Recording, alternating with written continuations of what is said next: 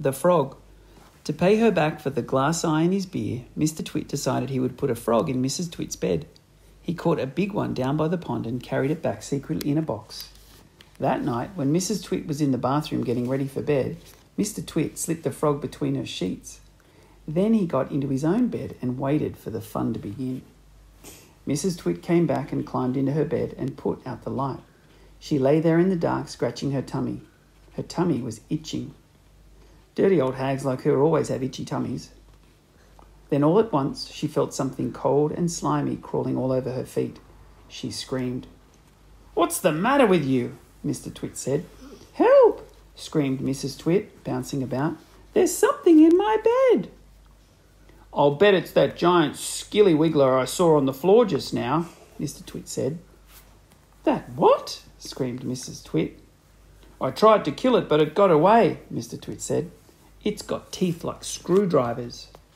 "Help!" screamed Mrs. Twit. "Save me! It's all over my feet." "It'll bite off your toes," said Mr. Twit. Mrs. Twit fainted. Mr. Twit got out of bed and fetched a jug of cold water. He poured the water over Mrs. Twit's head to revive her. The frog crawled up from under the sheets to get near the water. It started jumping about on the pillow.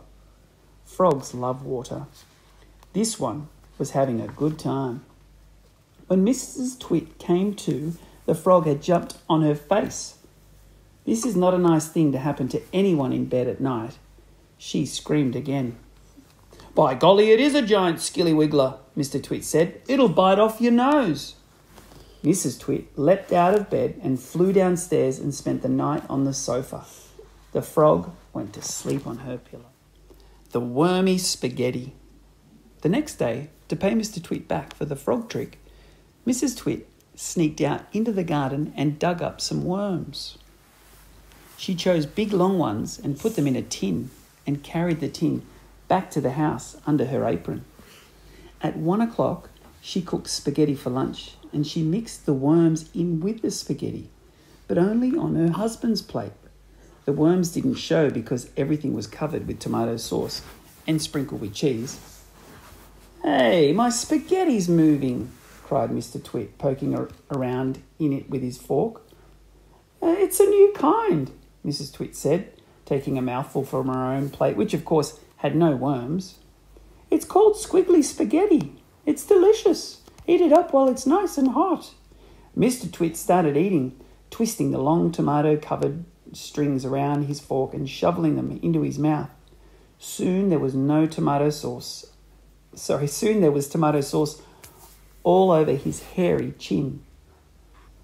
"It's not as good as the ordinary kind," he said, talking with his mouth full. "It's too squishy." "I find it very tasty," Mrs. Twit said. She was watching him from the other end of the table. It gave her great pleasure to watch him eating worms. "I find it rather bitter," Mr. Twit said. "It's got a distinctly bitter flavour. Buy the other kind next time." Mrs. Twit waited until Mr. Twit had eaten the whole plateful, and then she said, "You want to know why your spaghetti was so squishy?" Mr. Twit wiped the tomato sauce from his beard with a corner of the tablecloth. "Why?" he said. "And why it had a nasty bitter taste?" "Why?" he said. "Because it was worms," cried Mrs. Twit, clapping her hands and stamping her feet on the floor and rocking with horrible laughter. The funny walking stick. To pay Mrs. Twit back for the worms in his spaghetti, Mr. Twit thought up a really clever, nasty trick. One night, when the old woman was asleep, he crept out of bed and took her walking stick downstairs to his work shed.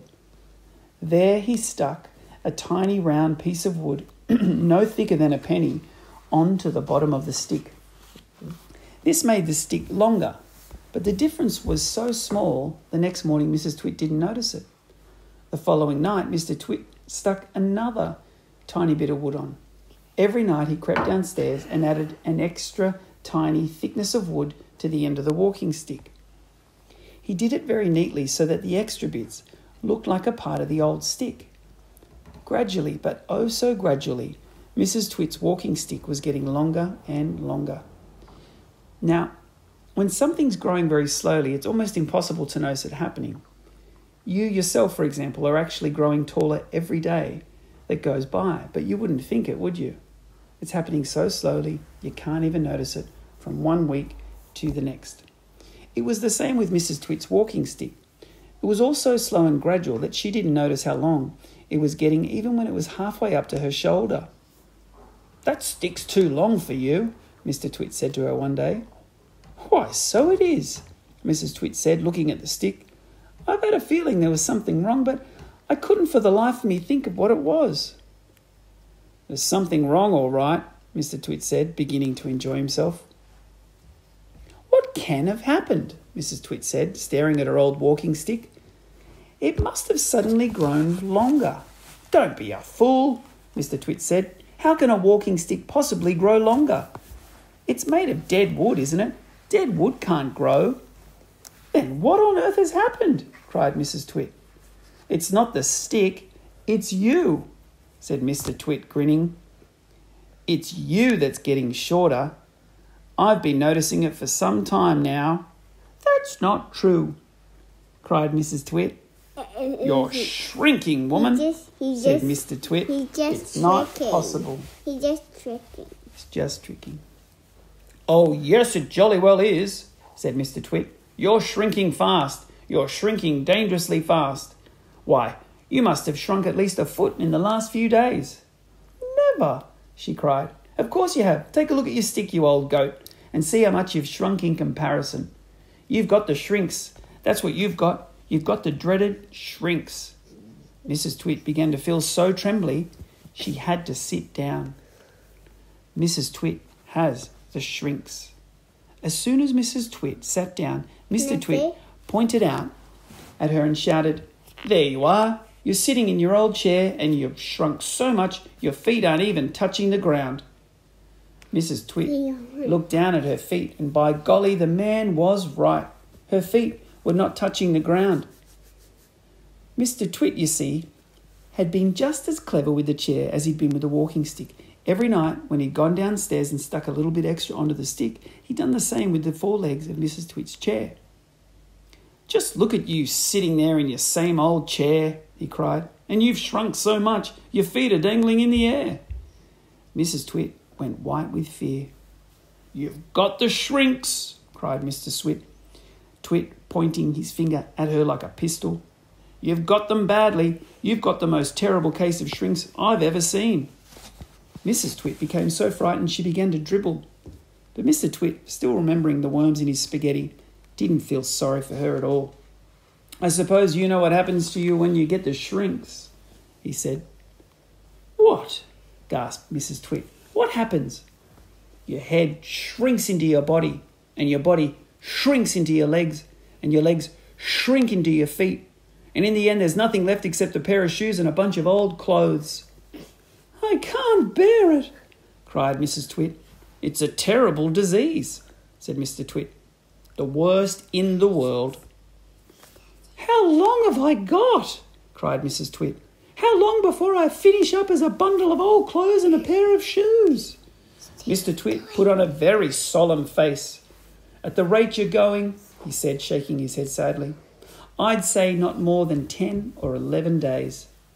"But isn't there anything we can do?" cried Mrs. Twit. "There's only one cure for the shrinks," said Mr. Twit. "Tell me," she cried. "Oh, please tell me quickly." "We'll have to hurry," said Mr. Twit. "I'm ready. I'll hurry. I'll do anything you say," cried Mrs. Twit. "You won't last long if you don't," said Mr. Twit, giving her another grisly grin. "What is it that I must do?" cried Mrs. Twit, clutching her cheeks. "You've got to be stretched," said Mr. Twit.